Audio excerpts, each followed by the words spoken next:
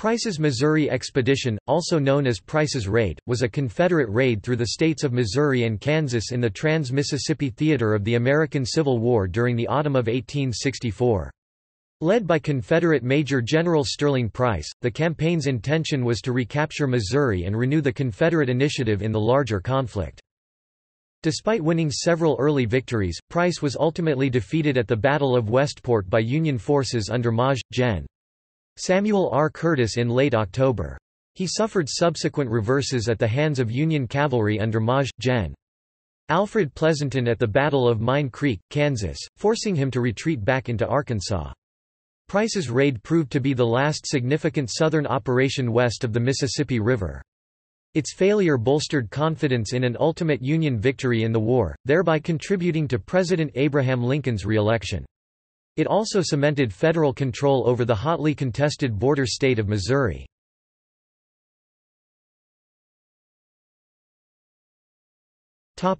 Background.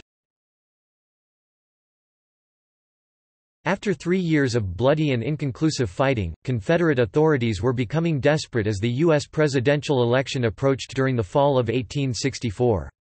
Although the fortunes of war had largely favored the South prior to 1863, events were now starting to favor the Union. In the Eastern Theater, Ulysses S. Grant had Robert E. Lee pinned down in the Siege of Petersburg, Jubal Early had been driven back from the outskirts of Washington, D.C., while Philip Sheridan was now pursuing him in the Shenandoah Valley. William T. Sherman had recently captured Atlanta.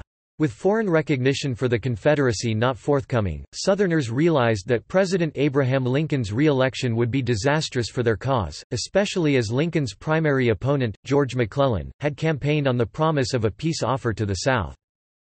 Earlier that summer, the Confederacy had ordered Lieutenant General Edmund Kirby Smith, commander of the Trans-Mississippi Theater, to send a corps under Lieutenant General Richard Taylor across the Mississippi River to assist in the defense of Atlanta and Mobile. Such a crossing, whether by ferries or pontoon bridge, was deemed impossible because of Union gunboat patrols on the river, and Taylor was assigned to other duties. Inspired by preparations to divert Union attention from Taylor's crossing, Smith came up with another plan. He would recapture Missouri for the Confederacy, in the hope that it would help turn Northern opinion against Lincoln. He ordered Missouri native Sterling Price to invade his home state and advance on St. Louis, capturing the city and its military arsenals. If St. Louis was too heavily defended, Price was to turn west and capture Jefferson City, the state capital. This would strike a major psychological blow, and provide justification for the inclusion in the Confederate flag of a star for Missouri. Price was then told to cross into Kansas and turn south through the Indian Territory, sweeping that country of its mules, horses, cattle, and military supplies.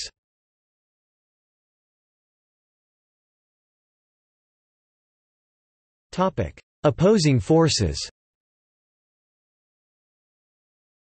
Price assembled a force he named the Army of Missouri, consisting of 12,000 men and 14 artillery pieces. His army was divided into 3 divisions under Maj. General James F. Fagan, Maj. General John S. Marmaduke, and Brig. General Joseph O. Joe Shelby. However, the infantry units originally assigned to Price were ordered to the Western Theater, changing his mission from an full-fledged invasion into a cavalry raid. Price's men were a mixture of the best and the worst, a quarter of them being deserters who had been returned to duty. Hundreds of Price's men marched barefoot, and most lacked basic equipment such as canteens and cartridge boxes. Many carried jugs for water and kept their ammunition in shirt and pants pockets. Nevertheless, Price hoped the people of Missouri would rally to his side. In this he proved to be mistaken, as most Missourians did not wish to become involved in the conflict. Only mounted bands of pro-Confederate guerrillas joined his army, perhaps as many as 6,000 altogether. The Union Army in Missouri included thousands of Missouri State Militia cavalry, which would play a key role in defeating Price's raid, together with the 16th Corps of Maj. Gen. Andrew J. Smith. These were augmented by Maj. General Alfred Pleasonton's cavalry division, detached from William S. Rosecrans's Department of Missouri. As Price commenced his campaign, Smith's corps was on naval transports leaving Cairo, Illinois to join Gen. William T. Sherman's army in Georgia. Rosecrans requested these troops be assigned to Missouri to deal with the threat, and Army Chief of Staff Henry W. Halleck immediately complied. By mid-October, more troops had arrived from the Kansas border under Maj. Gen. Samuel R. Curtis, Price's old adversary at the Battle of Pea Ridge and commander of the newly activated Army of the Border. Curtis commanded the divisions of Maj. Gen. James G. Blunt Cavalry, Maj. General George W. Dietzler Kansas Militia, Pleasanton's Cavalry, and 2 infantry divisions from Smith's Corps under Colonels Joseph J. Woods and David C. Moore—about 35,000 men in all. The Confederates were already greatly outnumbered.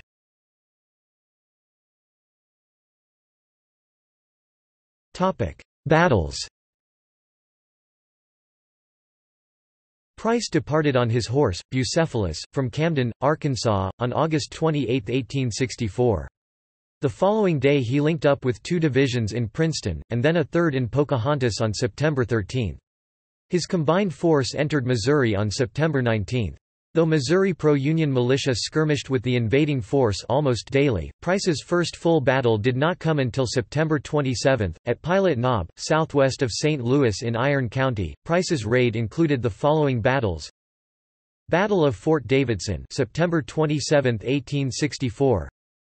Having learned of Price's entry into Missouri, Union Brigadier General Thomas Ewing Jr. moved down the railroad with reinforcements from St. Louis to Ironton to retard Price's advance.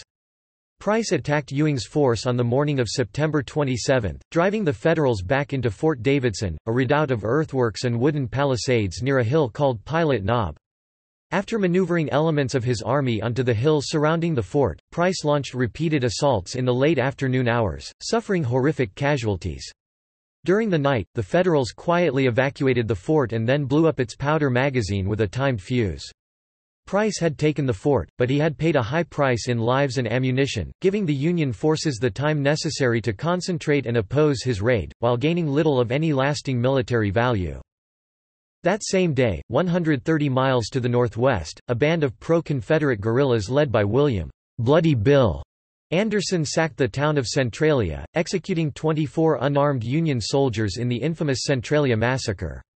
Anderson, an associate of the notorious bushwhacker Col. William C. Quantrill, was accompanied by Frank and Jesse James. In response to these events, 16th Corps now moved to St. Louis, reinforced by Pleasanton. Seeing that his primary target of St. Louis was too strongly defended to take, Price turned west toward Jefferson City. He eventually discovered, however, that the capital was also too heavily fortified, and he bypassed it and continued west toward Kansas City, Missouri. Fourth Battle of Booneville, October 11. Price's army arrived in Booneville, a small town on the Missouri River, on October 10. Even though the town was largely sympathetic to the Confederacy and turned out to welcome him, undisciplined members of Price's force engaged in a 2-day orgy of looting that delayed their advance. This gave Federal commanders time to plan a strategy to defeat Price, as well as turning local opinion his men. Federal Brigadier General John B. Sanborn, whose brigade formed a part of Rosecrans' force, had been pursuing Price from Jefferson City. He collided with Price's rear guard on the outskirts of Booneville on October 11, but he was repulsed by Marmaduke and Fagan and withdrew south of Saline Creek. Price and his troops abandoned the town the next day. Also on October 11, the same day as the skirmish between Sanborn and Price, Anderson and his bushwhackers arrived in Booneville with Union scalps dangling from their horses' bridles. Appalled by this atrocity, Price ordered Anderson to remove the scalps immediately and refused to speak to him until he did. Once Anderson complied, Price ordered him to take his men northward to break up the North Missouri Railroad. However, Anderson's activities earlier that summer, including the recent massacre at Centralia, together with those of guerrilla George Todd, had already brought rail traffic on the line to a halt. Anderson's men instead attacked and looted small towns and depots north of the river. Several soldiers and civilians were killed, but Anderson's depredations were of no benefit to Price's operation. Todd's guerrillas were reassigned as scouts and outriders for Price's main army, when it would have been better to give them missions that used their mobility to harass and spread out the Federal forces, reducing their ability to concentrate against him. Battle of Glasgow, October 15. Price sent a detachment under Generals Shelby and John Bullock Clark Jr. to Glasgow to capture weapons and military supplies said to be in an arms warehouse there. The Confederate artillery opened fire before dawn on October 15, and Shelby's horse soldiers advanced on Glasgow, forcing the defenders back toward their fortifications on Hereford Hill, where they formed a defensive line. Convinced he could not withstand another attack, Union Colonel Chester Harding surrendered about 1:30 p.m. Harding had been able to destroy some military stores, but Price's men located muskets, overcoats, and army horses. The Confederates rested in town for 3 days before rejoining the main column marching on Kansas City. This victory and the captured supplies boosted the morale of Price's armies, but Price's delaying at Glasgow, combined with his slow progress along the Missouri River, gave his enemies enough time to unite their forces and to decide how to defeat Price's Confederates. Battle of Sedalia, October 15. While Shelby and Clark had been engaged in Glasgow, Price sent Brigadier General M. Jeff Thompson and elements of Shelby's Iron Brigade—about 1,500 men total—to attack the town of Sedalia, Missouri. The Confederates defeated and captured the Missouri Union militia stationed in 2 fortified redoubts, and then some Confederates began sacking the town. Realizing what was happening, Thompson ordered them to stop, permitting them to keep only the weapons, equipment, and horses he had already seized from the patrolled defenders. Thompson then abandoned Sedalia to rejoin Price's main force. Second Battle of Lexington, October 19. As Price's army continued to creep slowly west, Maj. Gen. William S. Rosecrans, commanding the Department of the Missouri, proposed a pincer movement to trap-surround his enemy. However, he was unable to contact Maj. Gen. Samuel R. Curtis, commander of the Department of Kansas, to formalize the plan. In any event, Curtis was having problems of his own, since many of his men were Kansas militia and they refused to serve in Missouri. A force of 2,000 under Major General James G. Blunt finally set out for Lexington, Missouri, about 30 miles (48 kilometers) east of Kansas City. On October 19, Price's army approached Lexington, colliding with Union scouts and pickets at about 2 p.m. The Confederates quickly then engaged the main Federal force. The Union troops resist for a time, but Price's men finally drove them through the town to the western outskirts, pursuing them along the Independence Road until nightfall. Without Curtis's force, Rosecrans could not stop Price's army, but he did retard their sluggish march. Blunt also gained valuable information on the size and disposition of Price's army. Battle of Little Blue River, October 21. On October 20, Blunt's retreating troops arrived on the Little Blue River, 8 miles (13 kilometers) east of Independence. The Union force turned to engage the Confederates once again, using a strong defensive position on the west bank. However, Curtis ordered Blunt to return to Independence, leaving only a brigade under Colonel Thomas Moonlight on the Little Blue. The next day, Curtis changed his mind and ordered Blunt to take his volunteers back to the river. As he approached the stream, Blunt found that Moonlight's brigade had engaged Price's advance guard at sunup, burning the bridge they had as previously been ordered. Price's main force had arrived and was fiercely engaging Moonlight's men, who stubbornly guarded every ford in the area. Blunt immediately attacked, trying to drive Price back beyond the defensive positions he hoped to recover.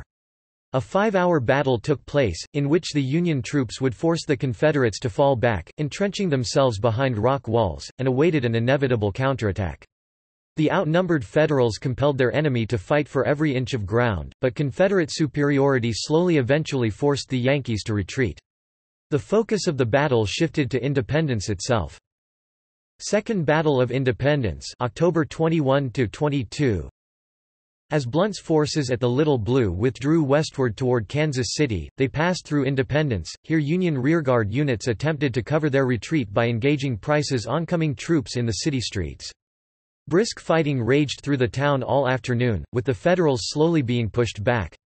On the night of October 21, Price camped along an unfinished railroad cut just west of Independence, having taken the city itself. However, he was himself being pursued by 10,000 Union cavalry under Maj. Gen. Alfred Pleasonton, who caught up with Price in Independence at dawn the following day. Pleasonton crossed the Little Blue and attacked the city from the northeast, thus hitting Price in his rear as he undertook to continue his westward march. 2 of Fagan's brigades were mauled by the attacking Federals, being pushed back through the city toward the west where the main Federal force lay. Another Confederate brigade attempted to stem the onslaught on the grounds of what is now the Community of Christ's Independence Temple, but was practically annihilated by Pleasonton's force. Nevertheless, a decisive victory eluded the Union in independence. Marmaduke's division engaged Pleasanton about 2 miles (3.2 kilometers) west of town, managing to push the Federals back and hold them until the morning of the 23rd. The focus of activity now shifted westward from Independence to Westport, in modern Kansas City. Battle of Byram's Ford, October 22–23. The Battle of Byram's Ford comprised 2 separate skirmishes, one fought on the 22nd of October, and the other the next day. As Price neared Kansas City, he learned that General Curtis's Federal Army of the Border had assembled in and around Westport, blocking his way west. Furthermore, Pleasanton's cavalry division was pressing Price's rear, being heavily engaged with elements of his force in Independence on the 22nd. See above. Price had nearly 500 wagons in his train, and he required a good ford over the Big Blue River to enable the safe passage of his supplies. Byram's Ford was the best in the area, and thus became a strategic point during the fighting that was about to take place around Westport. On October 22, Blunt's Union Division held a defensive position on the Big Blue's west bank. Around 10 a.m., parts of Shelby's division conducted a diversionary frontal attack on Blunt's men. The rest of Shelby's men flanked Blunt's hasty defenses, forcing the Federals to retire to Westport.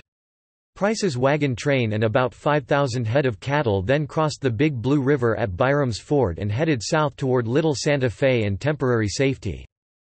The second skirmish at Byram's Ford took place on the 23rd, forming a part of the decisive Battle of Westport, which was raging nearby. Having dislodged Blunt's division the day before, Confederates under Marmaduke now held the west bank of the Big Blue to prevent Pleasanton from attacking Price's rear. The Northern general began his assault on Byram's Ford around 8 a.m., and initially the Confederates held their own. One of the Union brigade commanders, Brigadier General Egbert B. Brown, stalled his attack and was arrested by Pleasanton for disobeying orders. Another brigade commander, Colonel Edward F. Winslow, was wounded and succeeded by Lieutenant Col. Frederick Benteen, who later rode to fame at the Little Bighorn. Despite these setbacks, Federal troops gained the west bank by 11 a.m. and Marmaduke retired. Price now faced 2 Federal armies, one to his front and one to his rear, each of which outnumbered his beleaguered force. The outcome of the Battle of Westport was sealed, although the fighting would continue until that evening. Battle of Westport, October 23. Spurning the idea of any retreat southwards, Price decided that he would deal with Curtis and Pleasanton by attacking them one at a time. Pleasanton was coming hard after the previous day's fighting in Independence, so Price decided to strike Curtis's Army of the Border at Westport first, then turn to deal with Pleasanton in his rear. However, Curtis held strong defensive positions and despite numerous charges during the 4-hour battle, Price was unable to break the Union line. Once Pleasanton crossed the Big Blue River at Byram's Ford, Price's fate was sealed. His army retreated south through Kansas toward Arkansas, pursued by Pleasanton's cavalry. It would never recover. This battle, known afterwards as the Gettysburg of the West, effectively ended Price's campaign and all remaining Confederate hopes west of the Mississippi River. Battle of Mare des Cygnes, October 25. 3 battles occurred within several hours of each other on October 25, the first of which was the Battle of Mare des Cygnes. With Price now in headlong retreat, Pleasanton pursued him into Kansas. He caught up with the Confederates as they camped on the banks of the Mare des Cygnes River near Trading Post in Lynn County, Kansas. After an artillery bombardment that began at 4 a.m., Pleasanton's men launched a furious assault.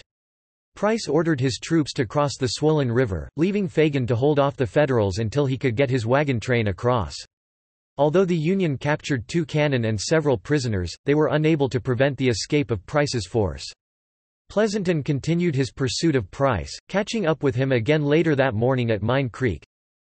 Battle of Mine Creek, October 25. About 6 miles (9.7 kilometers) south of Trading Post, the brigades of Col. Frederick W. Benteen and Col. John Phillips of Pleasanton's division, overtook Price's Confederates as they were crossing Mine Creek. The Southerners had been stalled as their wagons crossed the swollen ford, and they formed their line of battle on the north side of Mine Creek. Although outnumbered, the Federals commenced a mounted attack, led by the 4th Iowa Cavalry, which one participant described as bursting upon the Confederates, "like a thunderbolt," causing Price's line to disintegrate, "like a row of bricks." Superior Union firepower and the ferocity of their attack made up for their inferior numbers, and Pleasanton's cavalry forced Price to retreat once more. Approximately 600 of Price's men and 2 of his generals, Marmaduke and Brig. Gen. William L. Cabell, were captured, together with 6 cannon. Battle of Marmission River, October 25. Price continued his cartage towards Fort Scott, Kansas. In the late afternoon of October 25, his supply train encountered difficulties crossing the Marmission River ford. Just as at Mine Creek earlier that afternoon, Price had to make another stand.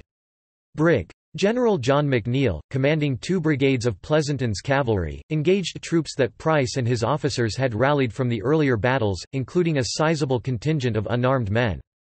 Observing the large Confederate force and not knowing that many were unarmed, McNeill refrained from an all-out assault.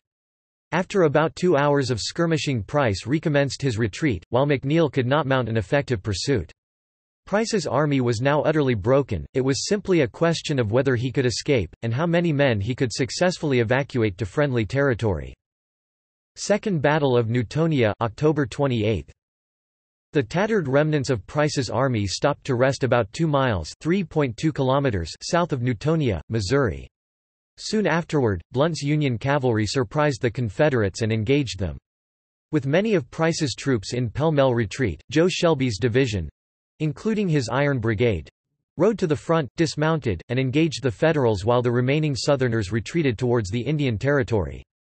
Brigadier General John Sanborn later appeared with Union reinforcements, convincing Shelby to retire. Union troops had once again forced the Confederates to retreat, but failed to destroy or capture them. This was the final battle in Price's Missouri campaign.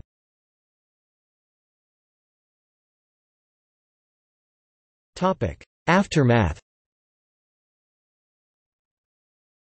Hoping to avoid Fort Smith, Arkansas, Price swung west into the Indian Territory and Texas before returning to Arkansas on December 2.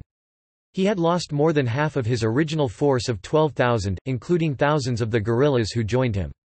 He reported to Kirby Smith that he marched 1,434 miles (2,308 kilometers), fought 43 battles and skirmishes, captured and paroled over 3,000 Federal officers and men, captured 18 pieces of artillery, and destroyed Missouri property of $10 million in value.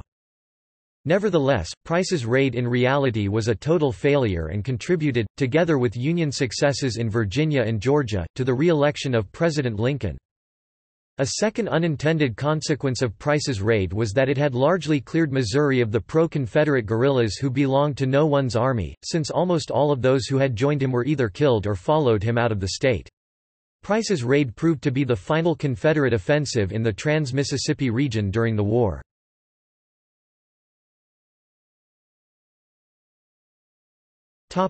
A modern assessment. In his paper Assessing Compound Warfare During Price's Raid, written as a thesis for the U.S. Army Command and General Staff College, Major Dale E. Davis postulates that Price's Missouri raid failed primarily due to his inability to properly employ the principles of compound warfare.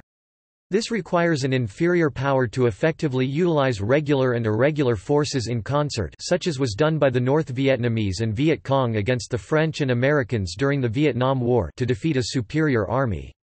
He also blamed Price's slow rate of movement during his campaign, and the close proximity of Confederate irregulars to his regular force for this outcome. Major Davis observes that by wasting valuable time, ammunition, and men in relatively meaningless assaults on Fort Davidson, Glasgow, Sedalia, and Boonville, Price offered Union General Rosecrans time he might not otherwise have had to organize an effective response. Furthermore, he says, Price's insistence on guarding an ever-expanding wagon train of looted military supplies and other items ultimately became an albatross to his withdrawal. Price, wrote Davis, ought to have used Confederate bushwhackers to harass Federal formations, forcing the Unionists to disperse large numbers of troops to pursue them over wide ranges of territory. This in turn would have reduced the number of effectives available to fight against Price's main force. Instead, Price kept many guerrillas close to his army and even incorporated some into his ranks, thus largely negating the value represented by their mobility and small, independent formations. This in turn allowed the Federal generals to ultimately concentrate a force large enough to trap and defeat Price at Westport, effectively ending his campaign and crushing one of the last hopes for the Confederacy in the Civil War.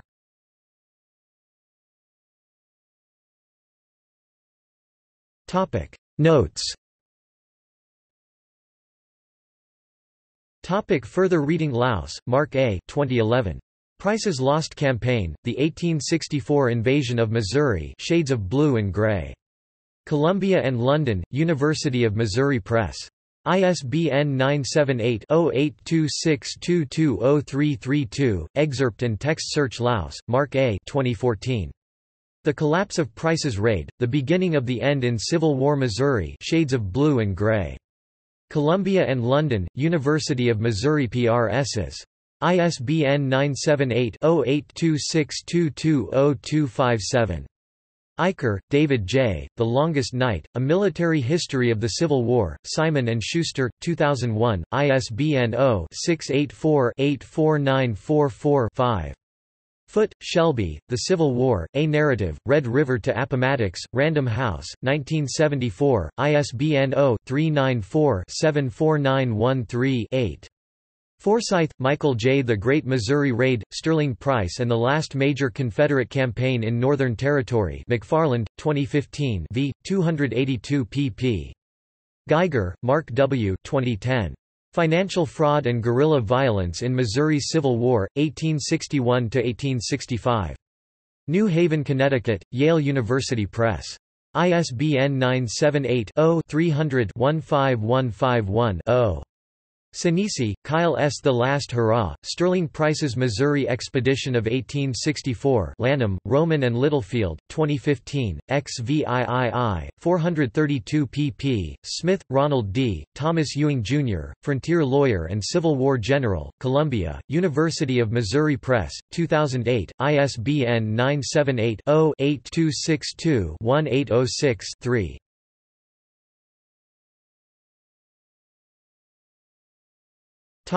External links. Battle of Pilot Knob. From the Missouri Department of Natural Resources.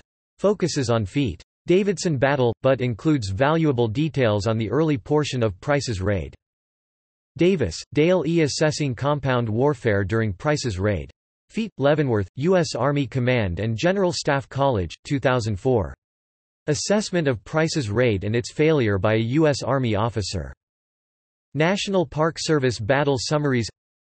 Official report of Maj. General Sterling Price. Price's official account of his campaign. Report on Price's raid. James Henry Lane wrote this report ca. October 1864 about his role in the campaign against Price's raid. From the Kansas City Public Library. Clio tour of the major battles of Price's raid.